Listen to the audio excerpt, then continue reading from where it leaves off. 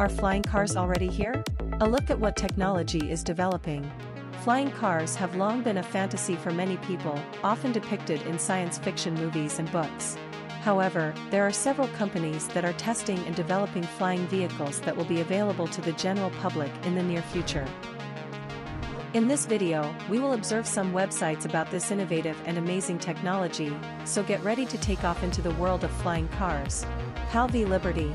One of the most promising flying car prototypes in development is the PAL V Liberty.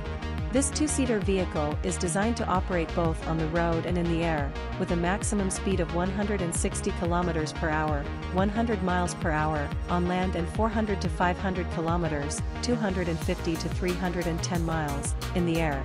It is powered by a gasoline engine and has retractable rotor blades that can be folded away when not in use. Aerom Mobile.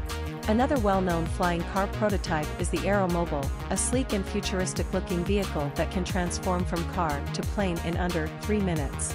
The latest version, the Aerom Mobile 4.0, can reach a top speed of 160 km per hour, 100 miles per hour, while driving and 260 km per hour, 160 miles per hour, when airborne. It is powered by both a gasoline engine and an electric motor, making it both fuel-efficient and environmentally friendly. Other flying car websites. In addition to these two prototypes, other flying cars you might find interesting are urbanero.com, which is developing a vertical takeoff and landing (VTOL) vehicle for urban transport, and en.skydrive2020.com, which aims to create compact flying cars for personal use.